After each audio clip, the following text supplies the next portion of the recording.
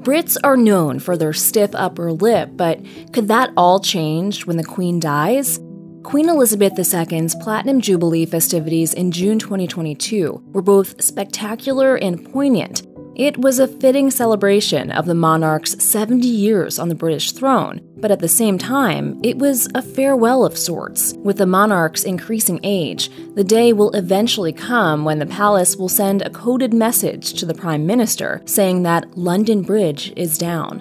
This is how the world will learn of Queen Elizabeth's death. The 10 days following her passing will be an elaborate series of events leading up to the coronation of Prince Charles. Flags will immediately be flown at half-staff and muffled church bells will toll.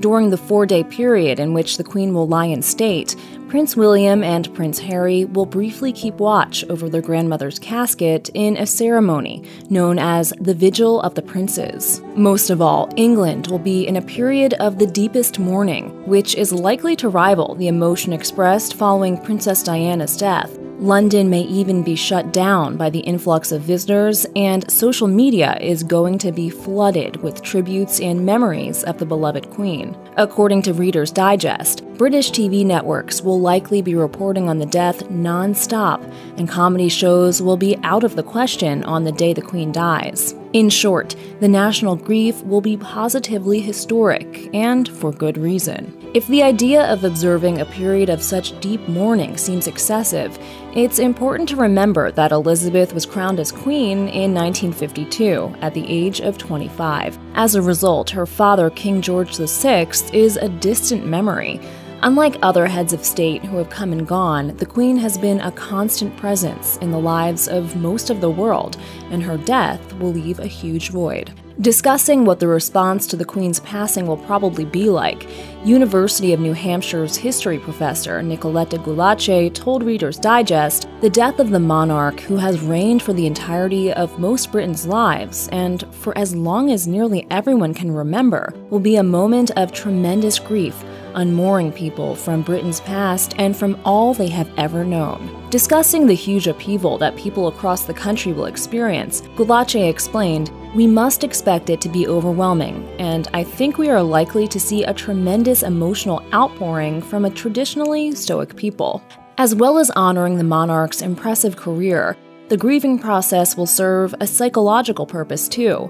As grief expert John Frederick Wilson told The Conversation, indeed, one of the privileges of working with grief is watching how so many clients learn and grow from the experience and emerge from their grief better equipped to deal with future losses. Another way in which grief over Queen Elizabeth's death will be historic is that there is likely to be a record-breaking influx of visitors to London. According to Politico, unprecedented crowds are expected to descend upon the capital city to pay their respects, traveling from all over the world, which is likely to cause travel chaos. Per BBC News, approximately 200,000 mourners showed up when the Queen Mother passed away in 2002, and that number is expected to be considerably higher since the Queen is loved by people all over the world. But the extent of the tribute that huge numbers of you have paid my mother in the last few days has been overwhelming.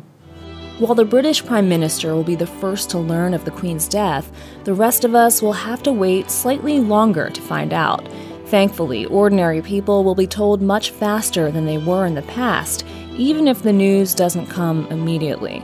For instance, in 1952, when George VI passed away, it was 4 hours before the BBC announced the news. Meanwhile, Princess Diana's death was confirmed within just 15 minutes. Although the BBC once had a monopoly on reporting royal deaths, when the monarch passes, the news will be released to the Press Association, meaning that global media outlets will all receive it simultaneously. A note will also be posted to the gates of Buckingham Palace, while the royal family's official website will confirm the sad news. It's clear that Queen Elizabeth's death will be a sad and monumental moment in history that will impact us all.